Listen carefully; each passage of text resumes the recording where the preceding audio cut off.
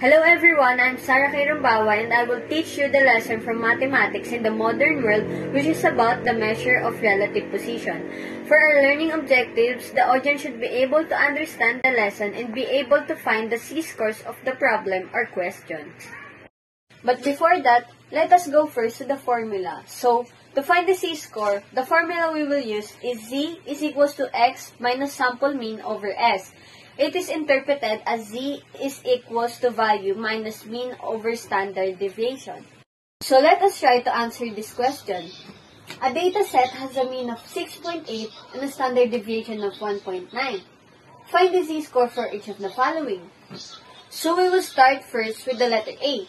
But before we solve it, we will analyze the questions first and determine the given values.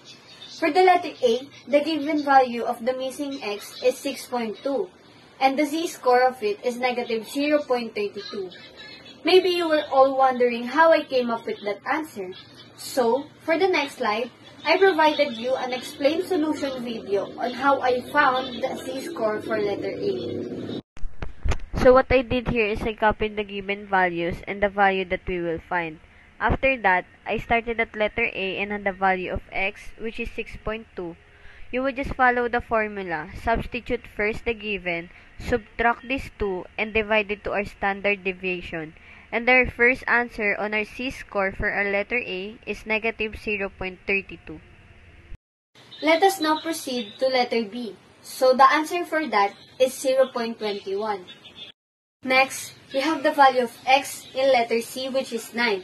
So we will give you guys 15 seconds to solve it on your own.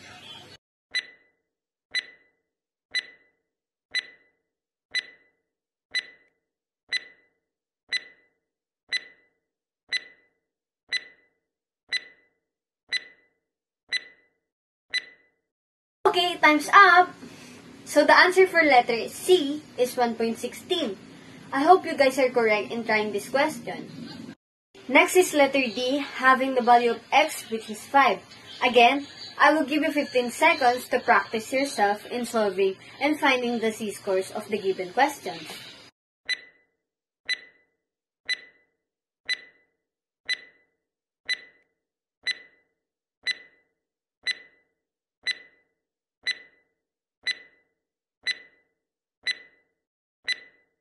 Time's up!